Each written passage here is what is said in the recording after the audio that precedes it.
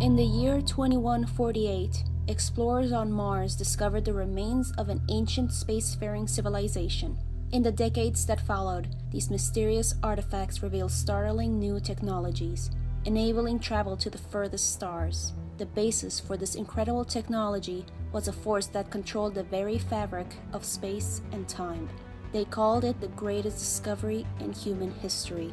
The civilizations of the galaxy call it... Hey there guys, Gutslove here, and welcome to a special event on this channel, N7 Month, or for the rest of us, Mass Effect Month. I adore the Mass Effect games. They're one of my favorite trilogies in gaming. I've decided to revisit the original games and just figure out how this game became popular, expand it in its lore, how I got wind of the games, and what made me stay hyped up for the next chapter. Now, I'm warning you right now, I began the trilogy with the second game. This was before the Trilogy Pack announcement, so I may be a bit biased in this quasi-retrospective. Sit back, prop up a bottle of Wrinkle, and join me as we take a look back at this space opera. It's been many years that humanity joined the intergalactic community, a community full of many alien life forms, from the all-female Asari, the military-trained Taurians, the intellectual Solarians, and many other species. Humanity was no longer alone in the galaxy. Our journey begins with Commander Jane or John Shepard, voiced by Jennifer Hale and Mark Meer, aboard the maiden voyage of the Alliance Antorian warship, the SSV Normandy. As the crew head to their shakedown mission on Eden Prime, the utopia-like human colony, Shepard is informed by their captain, Anderson, voiced by Keith David, and a Taurian Spectre named Nihilus that they are not just on this ride for fun. A Prothean beacon was found on Eden Prime, and it is their mission to take the beacon back to the Citadel Council. Prothean technology is highly valuable, due to all of their tech being based off the extinct species. So giving this beacon to the Council as a gift of trust could provide humanity a better position in the galactic society. But their briefing is cut short, as they receive a transmission from Eden Prime.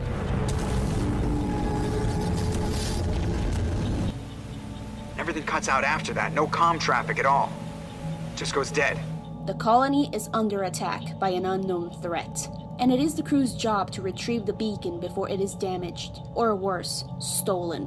Nihilus is surprised by a fellow Taurian Spectre, Saren, and in a moment of security, treason is afoot. Shepard reaches the beacon and obtains a frightening vision, synthetics butchering organics. What was this vision supposed to mean? This is nothing. Saren, aboard the dreadnought that attacked Eden Prime, is angered.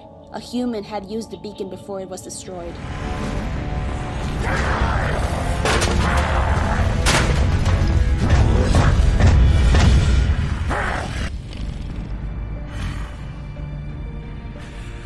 This human must be eliminated. As Shepard's crew informs the Council of what happened, their accusation towards Saren's betrayal is dismissed due to having no evidence. Gathering said evidence is not an easy task. Asking for some help never harmed anyone. A Turian, Garrus, and a Krogan, Rex, join Shepard's cause, helping in the search until they find a Quarian, Tali, with the very thing they need to put Saren on the run, and off the Spectre ranks. It is then that Shepard is honored the title of the first human Spectre, given resources and information that will aid in the search of Saren, what he's looking for, and take him down. But this is only the story of the first game in a nutshell. There's so much more involved in the story, for nothing is as it seems. For story to gameplay, the player has the choice of playing 6 different classes, from the typical but expert in arms soldier to the more biotic and tech-heavy sentinel, and everything in between. You can choose between the combat, tech, and biotic classes. Soldier and sentinel are just a few. There are others that also specialize in 2 areas, like half combat, half biotic, or even half tech, and so on. They all have their perks and cons. It is up to the player to choose what to give up. The weapons you get in the game vary from your pistols, submachine guns, rifles, shotguns. They can be buffed with different types of upgrades, like toxic bullets, to enhancing accuracy. Depending on the class, Shepard will specialize a certain range of guns. Soldiers get all of the guns, while classes like the Engineer are only specialized in certain weapons, sacrificing certain combat perks for tech, like hacking and such. A balance for any player. I myself am a fan of the Soldier class. I like my guns. Let's quickly talk about the combat. It is a bit wonky, especially the whole cover system. It's not fully functional compared to the other games that follow it. You won't be using cover as much as running behind crates or walls, then go all Leroy Jenkins on an enemy before hiding again. Also, you better point in the right direction when executing your abilities, especially if you have your quick reaction buttons, or else you'll be wasting your recharge time. Lastly, infinite bullets. Just don't let your guns overheat. Like it was mentioned before, you recruit 3 different characters. I'll only gloss over a bit of their backstory since it's a bit too much for one video. I highly recommend you play these games or at least look up their backgrounds if you're interested. Garrus, Turian species, infiltrator class, never touches rifles. He got into CSEC to follow in his father's footsteps, but is quite agitated about how CSEC handles justice. He joins your cause to bring legit justice to the galaxy, kinda like Batman. Rex, Krogan species, Vanguard class, shotguns are his best friend. Big badass who left his homeworld, became a mercenary, and likes to headbutt. He's peeved about what the Citadel Council has done to his species. He still has hope for a better future for his kin. Tali, Quarian species, engineer class. She likes playing with tech. Adorable cinnamon roll who is out on her rite of passage, wishes to become the best tech specialist to help out her species reclaim her homeworld from the dreaded Geth. You also recruit Ashley Williams in your shakeup mission. Human species, soldier class, doesn't trust aliens. Kind of xenophobic military-born who has her life screwed for what her grandfather did in the first contact war between the humans and the Turians. Full of attitude and will not take shit from anyone, not even the commander unless reasoned with. Later on, you get BioWare's favorite character, and I'm not exaggerating. Liara T'Soni. She's a bit of a nerd. Asari species, biotic class, she's awkward. She's a Prothean weebo, breathes with her freaking throat every time she talks. Doesn't particularly like her mummy, but still loves her. Likes to look into your brain, and has no social skills. It's quite baffling how much the writers worked hard to make these characters likable, and they are in their own way. They did achieve this. Having each one of the races that join our team being ambassadors for us, telling us about their personal lives and cultures, and yet they just had to shove Liara down our throats. But we're getting too ahead of ourselves. Wait, I'm forgetting someone, aren't I? Oh yeah, Caden Alenko. He's boring. I said it. Biotic soldier, human species, suffers migraines due to implants. At least he is intelligent enough to object about humanity having a seat on the council too soon. Even when exploring the romance, just talking to him... spoilers. If you romance him in this game, and romance someone else in the second, he'll try to win you over in the third one and persuade you in leaving your Mass Effect 2 hubby. Wow, still boring. Depending on the mission, it's best to keep a certain specialist with a specific ability to pursue side missions, which are too much in this damn game. From mining for resources, searching Protean artifacts, disrupting part of the Geth's plans, and protecting the galaxy from mercenaries, space pirates, and the pro-human group Cerberus. A few of these side missions help out in forming a stronger alliance with your alien companions, from getting an ancient family armor, giving them information that can help out their species, and helping them hunt down this organ-growing and harvesting bastard. Yeah, organ trafficking in Mass Effect. And it's only in this game. I mean, yes, you get info on Krogan testicles on the black market every now and then, and in the rest of the trilogy, because of a certain thing that the council did, which I won't spoil, but then again, everyone watched what happened in the third game. I'll still keep that bit under wraps. Now, onto the things I don't like about this game. Number 1, the cover system. Or better yet, how flawed it is in this game compared to Mass Effect 2 and 3. It is not that fully functional, you'll only get to use it a few times in the game, and because of that, you're mostly moving about, shooting like crazy, and believe me, it makes it feel like it's trying to be Call of Duty but in third person. Number 2. If you are a completionist and go to check all of the planets for either resources or hunting down the Protean artifacts or whatever, it takes forever.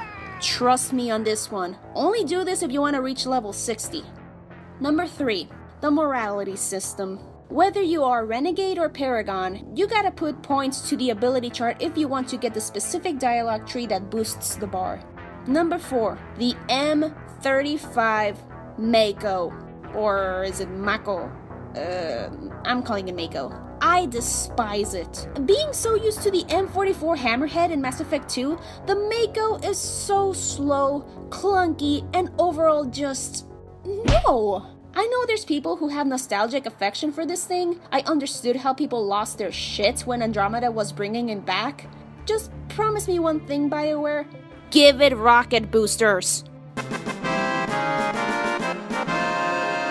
Now, I've been pretty vague with the story after Commander Shepard became a Spectre and all that, but now we're in the endgame. Skip ahead if you don't want spoilers. Okay? Alright, don't say I didn't warn you. Shepard and the Normandy crew have now gathered enough information to track Saren down, from the icy world of Noveria, the human colony on Zeus Hope, and now off to freaking Vermeer, where the shit hits the fan. It turns out that Saren's ship wasn't really a ship at all. It is one of the many ancient synthetic organic starships, known by the Protheans as Reapers, that come every 50,000 years to eradicate the galaxy of all advanced civilizations and pave the way for the next species to grow on the path that the Reapers desire and kill them off too. Rinse and repeat. And why do they do this? Because they want to save the advanced species from destroying themselves. Salvation through destruction. Genius! Also, the Citadel and the mass relays? Yeah, they made them. Not the Protheans as the rest of the galaxy believes. And the Reapers killed them all. And Saren is working with them to somewhat save organic life. Somewhat. By striking up a deal to be like pets for the Reapers. Shepard and the crew escape Vermeer and, after defying the Council's orders, go after Saren to Ilos, for the Prothean beacon at the beginning of the game gave Shepard a warning about the Reapers that we now understand. Time is of the essence as they reach Ilos, only to get there too late. The Reaper, Sovereign, makes a full frontal attack onto the Citadel with the Geth in order to use it. Why? Because the Citadel is a makeshift mass relay that will allow the rest of Sovereign's brothers to instantly swarm the galaxy from dark space and start the galaxy-wide genocide.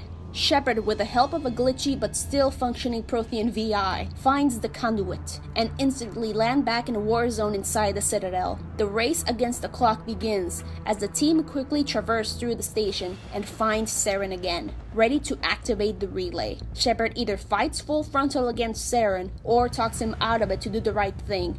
And then... Thank you.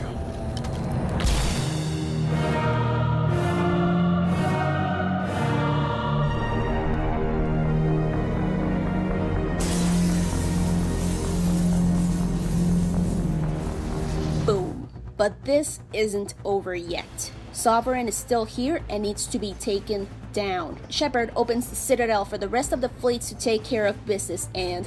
oh my god, zombies there! Ah! Zombies! Ah! Someone get Norman Reedus here! You fight him off as the human, Asari, and Turian battle cruisers and ships fight back and Sovereign is down! This is a small nitpick, but the whole "is the main character dead" cliche that they use for the end of the climax does not work at all. I mean, yes, the whole destruction of Sovereign and his parts falling down onto the Citadel does not mean everyone comes out alive, but it's a bit of a step down, especially after the freaking smug grin. And so, the first human council member is chosen. The original Citadel Council are either dead and need replacements, or thank you for your courage. And the game ends with an inspiring speech from the new council member about having the races of the galaxy needing to work together for the upcoming Reaper threat. This game, despite all of its flaws, is quite amazing, especially when it first came out. But it hasn't aged that well. Yes, it's the first in the series. Limitations are always there with what the developers can and cannot do. It might have been quite the feat back in 2007, but it does not live up to the hype, along with an awkward animation and clunky combat. Honestly, this is not a bad game. It's a good introduction to this new IP. I recommend you to play it at least once to get the feel of the overall story arc of the trilogy. It did help me better understand the world of Mass Effect when I played it for the first time after the glory that it is its sequel. But that's for next time. Assuming direct control.